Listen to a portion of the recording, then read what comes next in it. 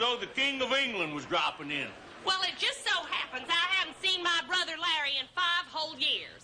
Wonder if he's as strange as ever. Now, don't you start on him. Just because he isn't married, that don't make him strange. Necessarily. Oh, won't Mama be excited when she sees that Larry's here? It's going to be such... Oh, there he is! That's Larry! I just know it! Larry! Oh, Larry!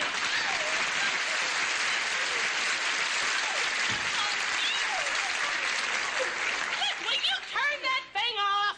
Let me look at you. Oh, you hadn't changed a bit. Except maybe you got a few character lines in your face, that's all. Oh, you remember Ed? Sure, Ed. Hey, Larry, how are you, boy? Okay. Welcome aboard. Hey, Thank you. Now, you just sit right down there on the couch. We got so much catching up to do. Now, let me see. Last thing I heard you was drawing pictures or something. Well, in a sense, I'm a commercial illustrator. You know, I do illustrations for various magazines. well, what do you say, Larry? How about a drink? Huh? They reported. Will you cut that out? Larry doesn't want to drink this early in the day, for heaven's sakes. How about a beer? One beer coming up. You're a man after my own heart, Larry. Now, you know what, Larry? Last thing I heard about you was that you lost your job at some magazine or something, honey. No, I finished my job. You know, so I freelance. I'm doing a really very interesting. The boys will be here pretty soon. They're out showing their toys, some of the neighbor boys. Ed, Larry does not want to hear about our boys, for heaven's sakes. He was just telling me how he lost his job. No, I didn't lose the job, you know. Oh, I do wish you could have seen our boys, though, this morning. They were so cute, honey. They were absolutely adorable. You remember Billy Joe? Yes. Well, you wouldn't believe him now. He's 11 years old. Well, Billy Joe, I got to tell you this. Billy Joe has been wanting a Killer Kelly doll for Christmas. He can sing the Killer Kelly doll jingle. So anyway, I got him one of them dolls down at Saxon's on the mall. Yeah, I got a discount there, you know, because my hardware What store is has on that got to do with the price of potatoes? Would you tell me that? I did it for cost. So anyway, I got him one of these dolls down at Saxon's on the... Have you seen these Killer Kelly dolls, honey? No. They are the cutest thing. They're about yay high, and they wear these little gorilla uniforms. They got little bayonets to poke each other with, you know. Anyway, so I thought that Billy Joe would really flip out if he got one of them for Christmas. Well, to make a long story short, he comes tippy-toeing down this morning, and he opens up that present, and he sees it's a Killer Kelly doll, right? So then, you know what he did? Well, he played with that Killer Kelly doll for 5 minutes, and then he went and got this old volleyball that we gave him last Christmas, and he played with that for a whole hour.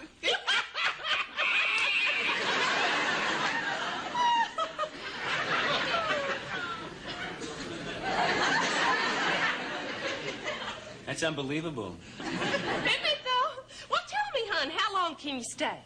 Oh, only about 3 days at the most. I'm working on a deadline. You know, I have a really interesting illustration. I'm doing to surprise Mama when she gets here. For the space Oh, center. You know, it's going to be so exciting. Mama is coming with Ellen and Ellen's whole family. Oh, just think of it, Larry. This is going to be the first time you and me and Ellen and Mama have been together on a Christmas since we was kids. Some of my relatives are coming over if anyone's interested. So anyway, honey, you tell me when in the world are you just going to get married and settle down? Yeah, this bachelor life, Larry, flitting around from job to job, that ain't no life for a man. Well, I don't exactly flit. Oh, that's Mama. Now listen. You get your camera ready so that you can snap Mama's face when she sees Larry, because there's going to be a big expression of surprise. Yeah, Now, I want you to hide somewhere and pop out and surprise Mama, Larry. Well, look, couldn't I just stand right here? Larry, I didn't ask you to come all this way to surprise Mama just so you could stand in the middle of the room. Oh, please, honey, just hide somewhere and pop out and say Merry Christmas. Relax. Okay, come on, Larry. You hide over here, come up the stairs. Come on. You don't come down till I say okay. You gotta get up there and say okay. Remember, your cue is okay. Okay, now, you ready? You got that thing focused? Focus. Mama! Merry Christmas! Oh, Mama, what pretty packages! Thank you, and look at you, all done up just like a Christmas tree. Ed, you are not gonna spoil my day with that stupid camera of yours, are you? Okay. Merry Christmas, Mama. Larry! Is that my Larry, my baby? You sweet, darling angel boy!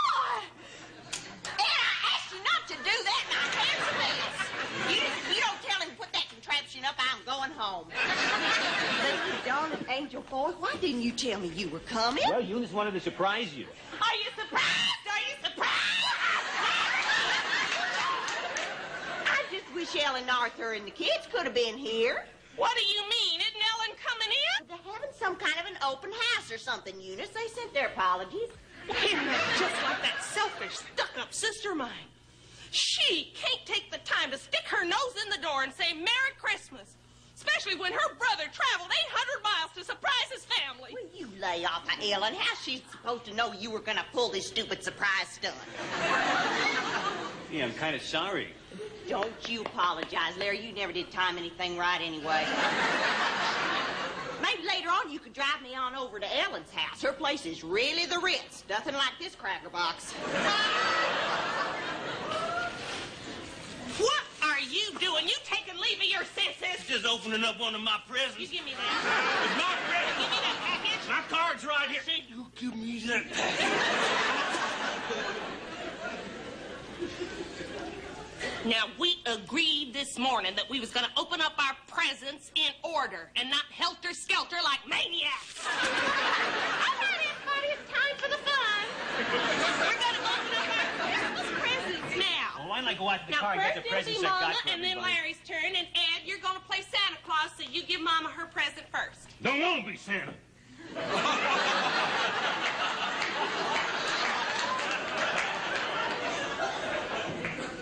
Ho, ho, ho. Well, Mama, look what Santa's got for you. Oh, now, Mama, when you undo that, you give the paper to Ed, and you put that paper in that big box over there so that won't be a mess. That's your job, okay? Right. So why don't I go out to the car and get the presents I got for Larry, everybody? what are you doing? Can't you wait a minute until your mama opens up our gift? Oh, sure. I'm sorry, Mama. Go ahead. Yes? Well, now, I can't imagine what it is unless, of course, it's the usual bathrobe. Oh, my bathrobe. Thank you, Eunice. You're welcome, Mama. I thought maybe that a nice bright color would be nice for change. Oh, my, yes. Of course, it's not my style to be garish. Then I guess nobody will ever see me in it. Well, Mama, that's what I got it for. I mean, people are supposed to see you in it. It's a hostess robe, Mama. It's for entertaining.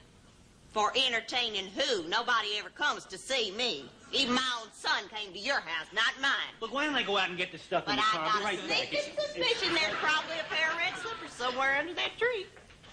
No, Mama. No, there are no red slippers under that tree, so just get that right out of your head. Okay, if you say so, Eunice. Mama, listen to me. I am not kidding. We could barely afford the bathrobe as it is. Well, what am I supposed to do, wear this gaudy old red robe with my old yellow slippers? Well, what difference does it make if nobody's gonna see you in it? Oh, sure. You can't afford a pair of bedroom slippers for your poor old mama. But you can afford to throw away good money on that tacky apron you can't wear but once a year. Well, why don't you just exchange it then? Right, I will. Where's the receipt? Well, I don't know right this minute. I hope you didn't throw it away. I don't want to go through what I did last year. I declare everybody stand still while I find Mama's receipt. You exchange every single thing I ever get for you. There is just no pleasing you, is there? Ho, ho. Oh, shut up. Well, don't you be so grumpy. Santa's got lots of goodies for you, too, Eunice. It's not my turn, it's Larry's. Now, Larry, you get said in I'm going to be here. Santa. I'm going to be Santa. I say Eunice opens her present next. Well, all right, I'll open this one then. This is just a little token thing I got for Eunice. Thank you, Larry. I got it for the whole family. To Eunice and her whole family with love, Larry. That's very sweet, No, I Larry. thought everybody could use it. Thank you. And as long as you insisted that I open up this thing, least you could do is have your camera ready to snap the expression of joy on my face.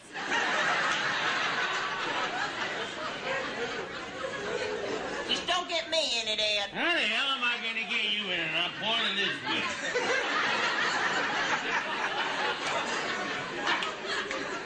Are you ready? Yeah. Is that thing focused? Right. All right. Here, put this away. Will you give me a break? I can't be Santa Claus and the cameraman and the wrapping monitor all at the same time.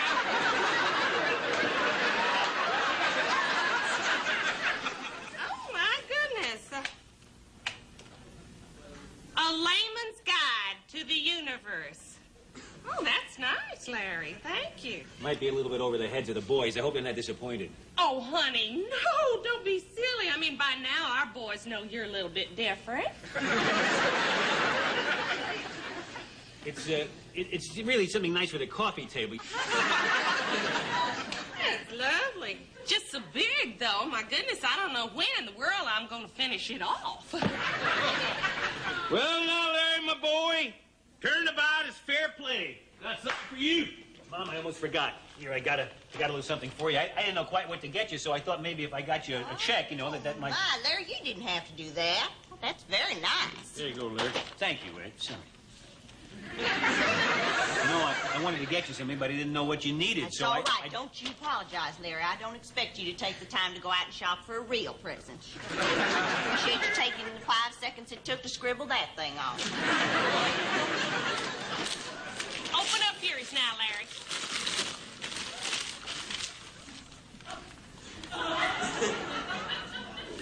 Oh, that's very nice. Yeah, it's a paint-by-number set. You just fill in all these spaces over here, and then you get yourself a nice picture of a hog.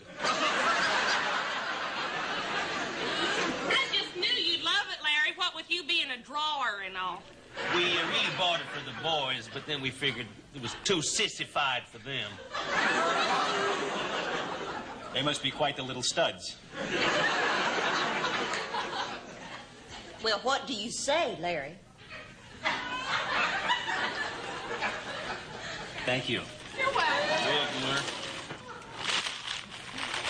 I was just going to say it, Mom. I certainly hope so, Larry. I never will live down the time your Aunt Fern gave you a coloring book for your birthday and you never did say thank you. Mama, I was 7 years old. He just stood there staring at the ground. I remember. His Aunt Fern never did forgive him, not even on her deathbed. How long am I going to go on having to feel guilty about that damn coloring book? It's no wonder that you can't hold down a job when you got that kind of an attitude in front of your boss.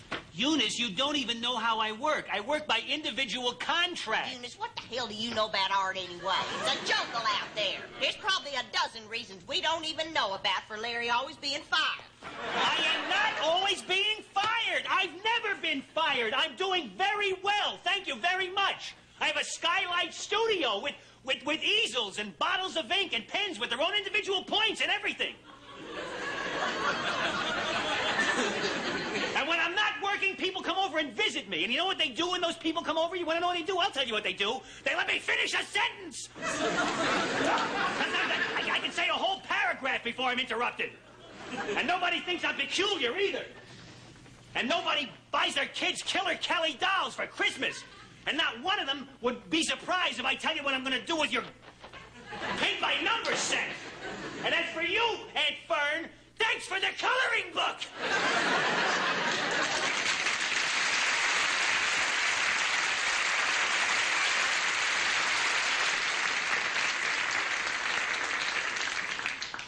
Well, he sure got a lot to learn about the Christmas spirit. I forgot how touchy he can be if he don't get just the right present. You should talk the way you almost flipped out this morning when you unwrapped that waffle iron. Well, what's the idea of giving me a waffle iron for Christmas anyway, huh? Just to make bigger and better waffles for you to fill up your big fat stomach with? Where, my grandson? Don't you start on me, Mama. Well, God knows I don't ask for much, Eunice, but you think you could keep him here for 5 minutes on Christmas morning? I mean, it would be nice if somebody would wish me a Merry Christmas. Well, Merry Christmas!